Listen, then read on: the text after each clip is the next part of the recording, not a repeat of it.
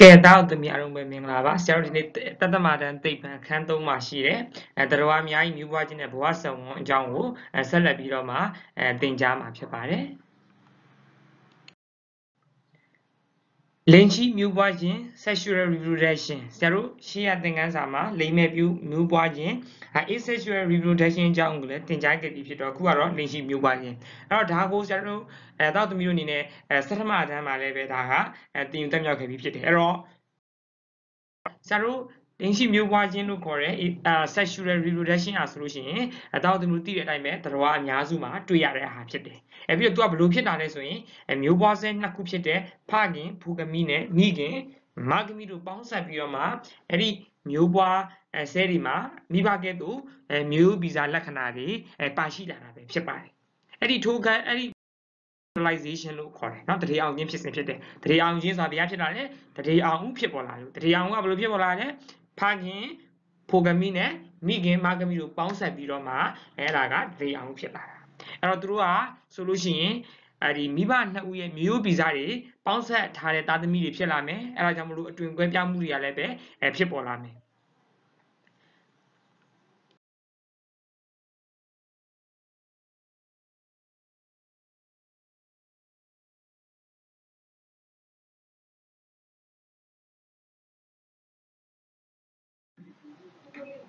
တူညီတဲ့မျိုးစိတ်တစ်ခုရဲ့ဖိုကမိနဲ့မကမိနှစ်မျိုးပေါင်းဆက်ပြီးတော့မှ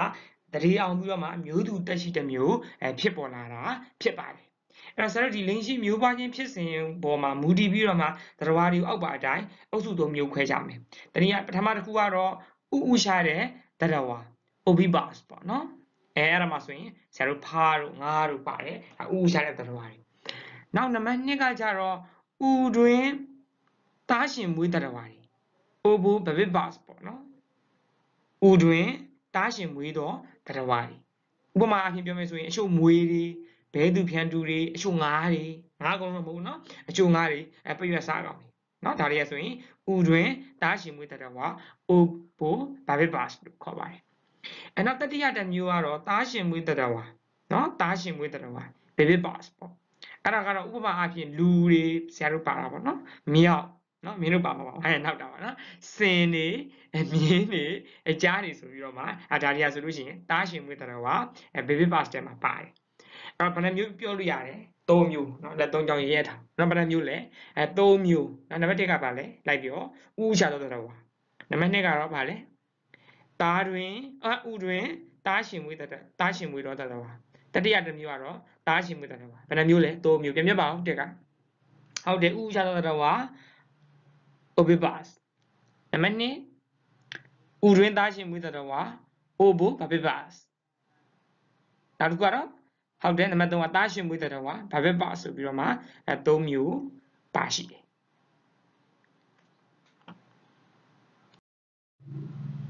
နော်ဒါဆိုလို့ရှိရင်နံပါတ်1အုပ်စုမှာပါတဲ့ဥရှာတော့တရားဝါတွေမှာဖားတို့ငါးတို့နော်ဖားတွေကလည်းဥလေးဥပြီးတော့မှအကောင်လိုက်ပေါက်လာတယ်ပြီးရင်တော့မှ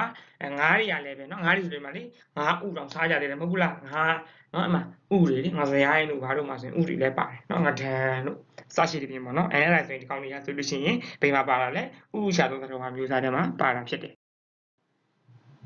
ကဲဒါကတော့เนาะနံပါတ်2အုပ်စုမှာပါတဲ့ဥတွင်းသားရှင်မွေးတော့တဲ့တော်ဥပမာအချို့မွေးဒီမှာပါနော်မွေးကြီးเนาะအဲ့ဒါဒီကောင်တွေကလည်းပဲဥတွင်းမှာမွေးတာသားရှင်မွေးတဲ့တော်နောက်ဒီမှာဘဲသူဖြန်တူလို့เนาะအချို့ငါးတွေပြည့်ရစားကောင်နောက်ဒီမှာဘဲသူဖြန်တူပုံလေးเนาะအဲ့တော့ဒီဟာတွေကလည်းပဲနံပါတ်2အုပ်စုမှာပါတဲ့ဥတွင်းသားရှင်မွေးတော့တဲ့တော်အုပ်စုမှာပါတာဖြစ်ပါတယ်ကဲဒါကတော့เนาะငါးရေဒီဘက်ကကျပြည့်ရစားကောင်ပေါ့เนาะဆရာတို့ဥတွင်းသားရှင်မွေးတဲ့တော်မှာပါတဲ့အချို့ငါးတွေမပရိဒီမှာကပုံလေးဆိုလို့ရှိရင်ပရွက်စားကောင်ပုံလေးတွေနော်ဒါတော့တတိယအုပ်စုဖြစ်တဲ့သားရှင်မွေးတဲ့တော်ဝါတွေပေါ့အဲ့မှာလူလေးနော်ဘေဘီလေးတွေမှာဆရာတို့မင်းတို့အားလုံးမွေးလာတာနော်ဒီလိုသားရှင်မွေးတဲ့တော်ဝါမျိုးစားတွေမှာပါတယ်ဒီမှာဆိုလို့ရှိရင်မြောက်ကလေးတွေမြောက်ပေါ့နော်အဲ့ဒါလေးတွေဆိုရင်သားရှင်မွေးတဲ့တော်ဝါတွေဖြစ်တယ်ဒီမှာဆိုရင်စင်ရည်မြင်းနေကြားတွေဒါတွေကဘာမျိုးစားထဲမှာပါတယ်ဟုတ်တယ်တားရှင်မွေးတော်ဝါအမျိုးစားထဲမှာပါတာဖြစ်ပါတယ်ကဲဒီမှာပုံလေးတွေပြထားတယ်နော်ကြက်ပုံကလေးရယ်ဘဲသူဖြန်တူရယ်မွေရယ်စင်ရယ်တားပိုက်ကောင်လေးရယ် နော်ဒီမှာဒါတွေကဆိုလို့ရှိရင်အားလုံးကလိန်ချီမျိုးပွားတဲ့သတ္တဝါမျိုးစားမှာပါတယ်အဲ့ဒီပုံလေးတွေကြည့်ပြီးတော့မှဘေးကောင်လေးရာဆိုရင်မြည်သည့်မျိုးပွားခြင်းပုံစံရှိတယ်လဲဆိုတာကိုစဉ်းစားဖြေဆိုရမှာဖြစ်ပါတယ်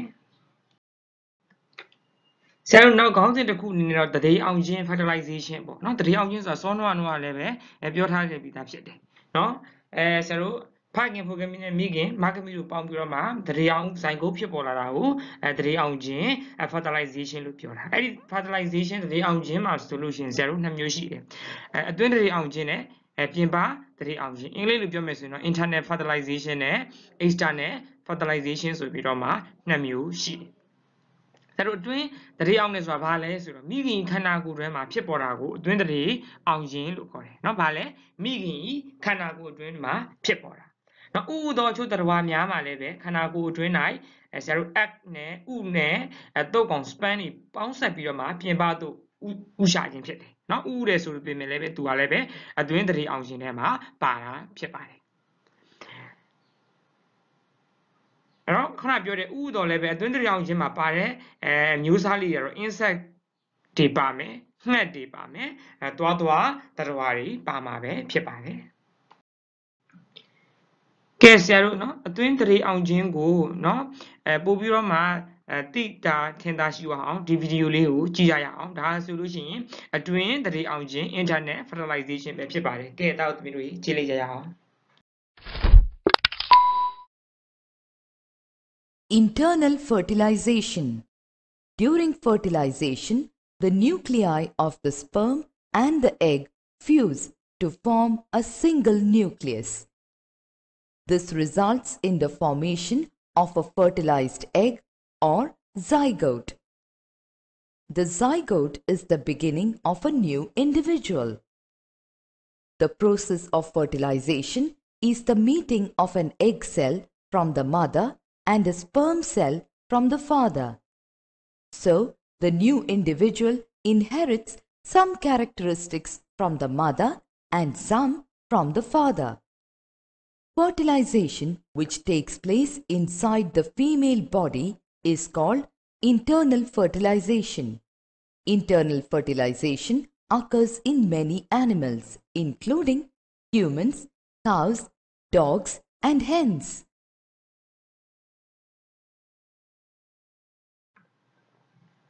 ကဲဗီဒီယိုလေးလည်းကြည့်ပြီးသွားပြီ internet fertilization ကိုဒါဆိုလို့ရှိရင်နောက်တစ်ခုကဘာလဲဆိုရင်ပြင်ပတရေအောင်ခြင်းတနည်းအားဖြင့်ပြောမယ်ဆိုလို့ရှိရင် external fertilization ပေါ့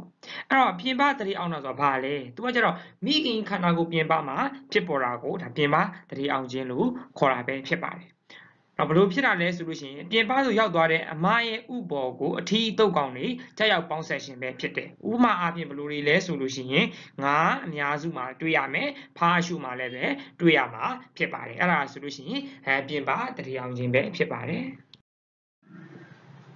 ဆရာတို့အခုကကြတော့ဒါကပြင်ပတရေအောင်ခြင်း external fertilization ကိုပို့ပြီးတော့နားလည်အောင်လို့ဗီဒီယိုလေးနဲ့ပြတာဖြစ်ပါတယ်ကြည့်ကြပါစို့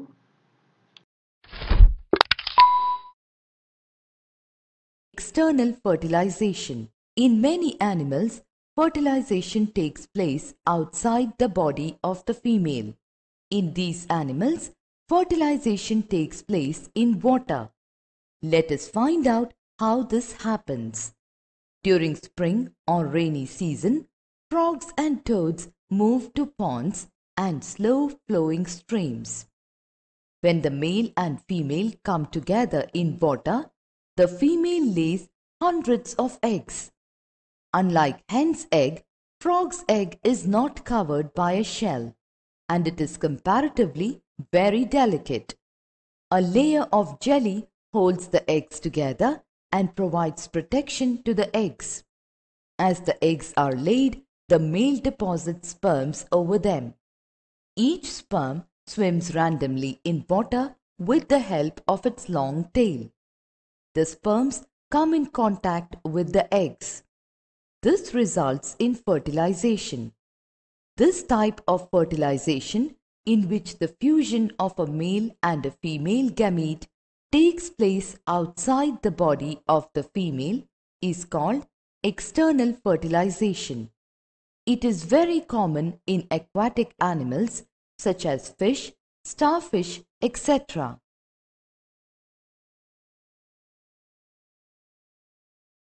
Nó đồng ngắn này nè sẽ rồi bông tông thật ra mà tiết tấu mà số lưu xin tại vì ông chỉ miêu mà bông đi bị thay tại vì lý miêu sao bên miêu lệ học để tông miêu ấy đi bị thay tại vì lý à miêu đi tại vì ông chỉ đi phiền miêu qua đấy tại vì áp phiền biểu mà số lưu xin phiền bắt tại vì ông chỉ là tại vì áp phiền external fertilization là ဒါမှမဟုတ်ရင်အတွင်းတတိအောင်ခြင်းလားเนาะ internal fertilization လားဆိုတာကိုပြောရမှာဖြစ်ပါတယ်เนาะအတွင်းနဲ့အပြင်ပေါ့เนาะဒီသုံးမျိုးလေးဟာဘယ်ရလဲဆိုတာကိုဖြည့်ဆို့ပေးရမှာဖြစ်တယ်နောက်တစ်ခုကကြတော့ပေးထားတဲ့တရားတွေရဲ့တရားအောင်ခြင်းမျိုးစားကိုဖော်ပြပေးမှာဖြစ်ပါတယ်ဥပမာပေးထားတာဘာလဲဆိုရင်လိပ်ပြာရယ်မိချောင်းရယ်မြောက်ရယ်လိပ်ရယ်ကြွက်ရယ်အဲဒီတရားလေးတွေရဲ့တရားအောင်ခြင်းမျိုးစားနှစ်မျိုးတွေကနေပြီးတော့ဘေးတရားအောင်ခြင်းမျိုးစားဖြစ်လဲဆိုတာကိုဖြည့်ဆို့ပေးရမှာဖြစ်ပါတယ်စဉ်းစားပြီးဖြည့်ဆို့ပေးပါဆရာတို့ဒီနေ့သင်တဲ့သင်ခန်းစာလေးရဲ့အဓိကအချက်တွေကိုပြန်လည်ပြီးတော့မှညီကုန်းချုပ်ကမယ်ဆိုလို့ရှိရင်မျိုးပွားခြင်းဆိုတာကတော့ဖိုဂမီနဲ့မာဂမီတို့ပေါင်းစပ်ပြီးတော့မှတတိအောင်ဥဖြစ်ပေါ်လာပြီးတဲ့နောက်မှာမိဘနဲ့မျိုးစေ့လူသားသမီးတွေပေါ်ထွက်လာခြင်းဖြစ်ပါတယ်နောက်တစ်ခုကကျတော့တတိအောင်ခြင်းမှာဆိုရင်နှစ်မျိုးရှိတယ်အတွင်းတတိအောင်ခြင်းနဲ့ပြင်ပတတိအောင်ခြင်းဆိုပြီးနှစ်မျိုးရှိတယ်မျိုးပွားခြင်းဖြစ်စဉ်မှာဘယ်နှမျိုးရှိလဲ၃မျိုးခွဲထားတယ်ဥဆိုင်တော်ဥရင်းသားရှင်မွေးတော့တရဝါရဲ့သားရှင်မွေးတရဝါဆိုပြီးတော့၃မျိုးဒီနေ့သင်တဲ့သင်ခန်းစာရဲ့နေ့ရှုကတော့ဒါပါပဲဖြစ်ပါတယ်ဆရာတို့လေးချင်းရဲ့မေးခွန်းများပေါ့နော်နံပါတ်1ကတော့လင်းကြီးမျိုးပွားခြင်းဆိုဒီမှာအဘယ်နည်းเนาะမိမိတို့မှာရှိတဲ့ပုံလေးဆောင်လေးတွေသင်ကြားတဲ့သင်ခန်းစာအကြောင်းအရာလေးတွေကိုပြန်လဲနားထောင်ကြည့်ရှုပြီးတော့မှလင်းကြီးမျိုးပွားခြင်းဆိုတာဘာလဲဆိုတာကိုရေးစားပြရမှာဖြစ်ပါတယ်နံပါတ်2ကတော့လင်းကြီးမျိုးပွားခြင်းများကိုဖော်ပြပြီးတစ်မျိုးကိုဥပမာဖြင့်ရှင်းပြပါလင်းရှိမျိုးပွားခြင်းတွေရှိတယ်အဲ့ဒီမှာအဲ့ဒါကိုဖော်ပြပြီးတော့မှအဲ့ဒီမှာဘယ်နှမျိုးရှိလဲပေါ့နော်အဲ့ဒီနေရာမှာတစ်မျိုးမျိုးကိုဥပမာနဲ့ရှင်းပြပေးရမှာဖြစ်တယ်ဒါလည်းပဲမိမိတို့ရဲ့စာအုပ်လေးတွေသင်ခဲ့တဲ့ဗီဒီယိုဖိုင်လေးကိုပြန်ဖွင့်ကြည့်ပြီးတော့မှဒါလေးတွေဖြည့်ဆို့ပေးထားမှာရေးပေးထားမှာဖြစ်ပါတယ်နံပါတ်3ကတော့ငါးရယ်ဖားပရက်စိတ်စားကောင်ငှက်နဲ့နွားတို့ဟာမြည်သည့်ပုံစံဖြင့်မျိုးပွားကြတယ်လေကိုတိုင်းဒီမှာစာအုပ်ထဲမှာပါတာကိုလည်းပဲနားထောင်တော့မပါဘူးဆိုရင်လည်းပဲအပြင်မှာမိမိဘာသာလေ့လာမယ်မေးမြန်းမယ်မှတ်သားပြီးတော့မှဒီမေးခွန်းလေးကိုဖြည့်ဆို့ထားပြရမှာဖြစ်ပါတယ်ကဲဒီနေ့သင်ခန်းစာလေးကတော့ဒီလောက်ပါပဲကွယ်သင်ထားတဲ့သင်ခန်းစာပါအကြောင်းအရာတွေကိုကြည့်ရှုနားထောင်မှတ်သားပြီးတော့မှအကောင်းဆုံးလေ့လာမှတ်သားနိုင်ကြပါစေအားလုံးကိုကျေးဇူးတင်ပါတယ်